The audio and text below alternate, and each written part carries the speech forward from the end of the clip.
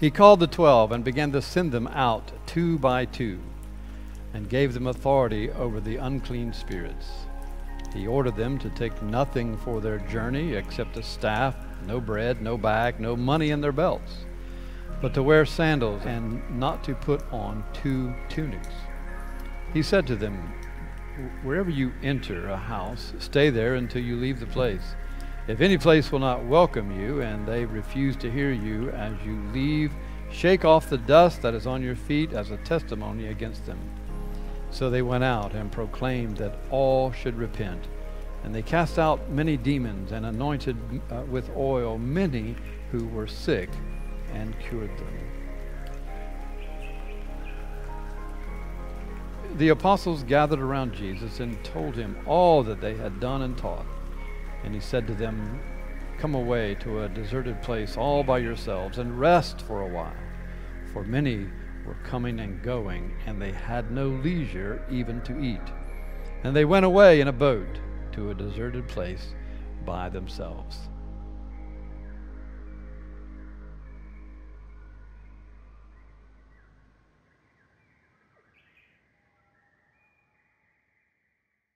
In his book, Soul Keeping, Taking Care of the Most Important Part of You, John Ortberg likens the soul to a flowing, life-giving stream that, if not tended to, if not taken care of, will clog with decaying debris. And he says we are the keepers of our soul, and we are responsible to take care of our souls, not just for our own sake. The condition of our souls will affect the people around us, just as when our bodies are sick can infect others who get too close. Now, Ortberg wrote this book prior to COVID, so he had no idea that would be a very true statement, a very germane statement for our time. But in the house, but one day, Jesus called the 12 and commissioned them to go out in pairs to do ministry, without the security of traveling in the group of 12 or 13, and without Jesus with them to guide them and to keep them out of trouble. In the hostile environment of the religious leaders and also the oppressive Roman government, I imagine that this was high-stress duty. Any wrong move or word, they could be accused and arrested as insurrectionists or bring shame on the cause of Christ. They took no provisions. They were very vulnerable and dependent on the kindness and charity of the very people that they were calling to repentance. No bread, no bag, no money, no change of clothing. But Jesus did equip them with the authority over unclean spirits. And it seems their efforts, 2 by 2, without the group, without Jesus, was very successful. Mark says they cast out many demons, and they cured many who were sick.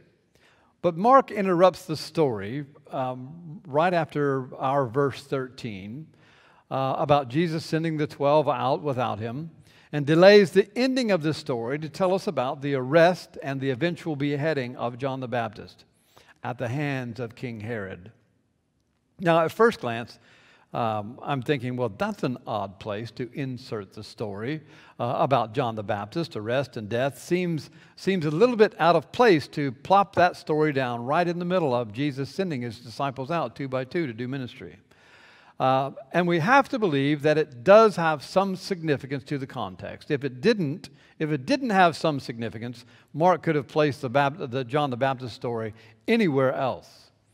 I think it is significant because some of the 12, as you recall, were followers of John the Baptist before they became disciples of Jesus. And mourning the loss of their beloved friend and former teacher was an added emotional and spiritual drain on their lives.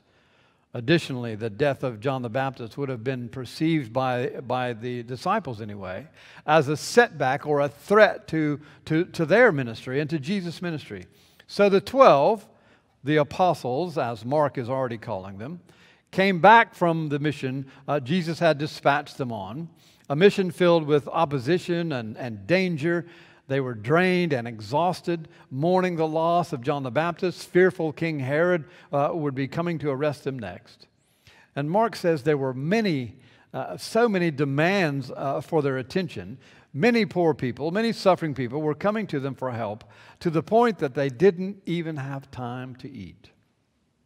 We can see why Jesus said, fellows, come away with me to a deserted place, all by ourselves, so that we can rest for a while. Now, Jesus knew that they were weary and they needed to rest their minds and their body and their souls. And stealing off to a deserted place by himself was already a habit of Jesus. After Jesus ministered to the suffering masses, he took time and left them and to find a deserted place to spend time in prayer with his Father. And he knew the exhausted apostles, he knew his exhausted 12 needed to rest their souls. Let's get away to a deserted place, just us, no one else, just us, and rest for a while. And Mark says they went away to a deserted place by themselves. And by the way, they went on a boat to get there. Now, I've never considered that getting on a boat to get to the deserted place by themselves may have been on purpose and may have added value to this therapeutic exercise. What better place to be than on the water to have our souls restored?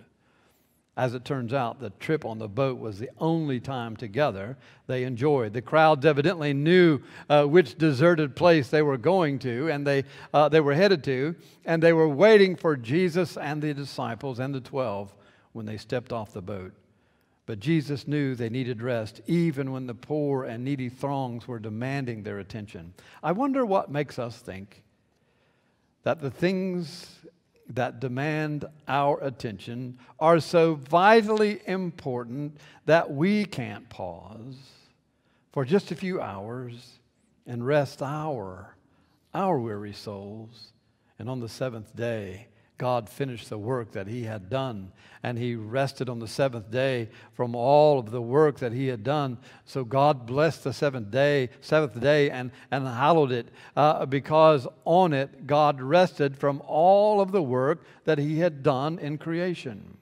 Ortberg reminds us that in decades past, Sunday was a day of rest for commerce, for sports, for civic activity. And one didn't have any choice but to rest because there wasn't anything else to do. Everything was closed except for church and maybe the police and fire station. Everything else was closed. You couldn't do anything. And when I was growing up, full of energy, probably full of other things too, but full of energy, I chafed under the rules of my church that prohibited anything on Sunday that was fun. If it was fun, you couldn't do it on Sunday. But in the crazed bustle of our world today, I appreciate a lazy Sunday afternoon. And we better understand now why God, the Creator, would bless the Sabbath day. Our souls get weary and they need rest. And we have read this story that Ortberg uses from other sources, but in one of her devotional books, Letty Kalman writes about a traveler visiting Africa who hired a group of carriers and guides from a local tribe. And she wanted to make the best of her time and move as fast as possible. And she was pleased with the progress of the miles that they had covered on the first day. On the second day, however, all of the carriers and the guides that she had hired from a local tribe remained seated and wouldn't move. They refused to get up and travel. Frustrated, she asked the leader of her hired hands why they wouldn't continue their journey. And he told her that the first day they had traveled too far and too fast, and now they were waiting for their souls to catch up with their bodies. And Kalman reflects, this whirling, rushing life which so many of us live does for us what that first day of traveling did for those tribesmen. The difference, however, they knew what they needed to restore life's balance, and too often we don't. In the context of fatigue, Ortberg says there's a kind of fatigue that attacks the body. And when we stay up too late and get up too early, when we try to fuel ourselves for the day with a cup of coffee and a donut in the morning and a Red Bull in the afternoon, when we refuse to take time to exercise and eat foods that clog our brains and our arteries, there's a kind of fatigue that attacks our minds. When we're bombarded with information, when multiple screens are clamoring for our attention, when we carry around mental lists of errands not yet done, bills not yet paid, and emails not yet replied to. There's a kind of fatigue that attacks our will. We have so many decisions to make, makes it hard to decide anything. Ortberg says these categories of fatigue are difficult enough in and of themselves, but they combine to make us feel separated from God and separated from ourselves and distanced from what we love most about life and creation. And if we don't care for our soul, the soul becomes fatigued. And God created the rest for the fatigued soul. God also created our souls and designed them to need God and to search for God, and our souls, and for our souls to be truly at rest, they need to be with God. As I said last week, and I've said it before, quoting Augustine, "You have made us for yourself, O God, and our hearts and our souls are restless until they find rest in you." For our souls to be truly at rest, they need to be with God. Jesus knew the apostles, the disciples, the 12, needed to get away. They were exhausted. They were drained. They were grieving over the loss. They needed to get away to a deserted place all by themselves to restore, to rest their weary souls. But I think Jesus, just like his Father, wanted this time also to be with his closest friends. I think he wanted that also.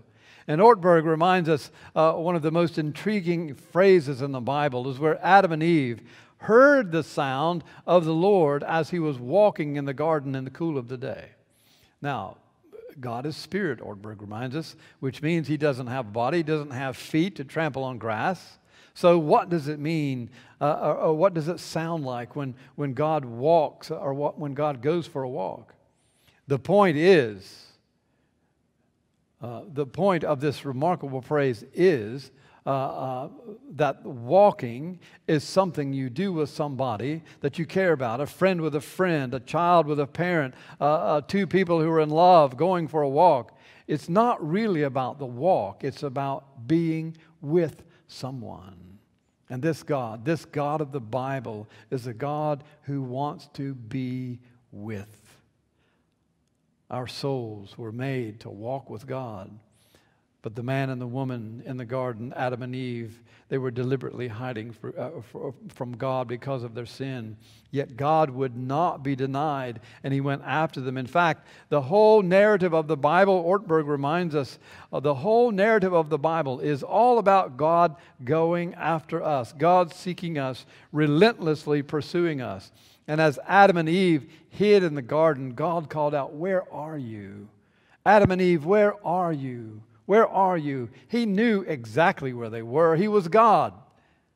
What God was really asking, where are you in relation to me? Where are you in relation to me? And Ortberg concludes, all God has ever wanted is to be with you and to be with me. Amen.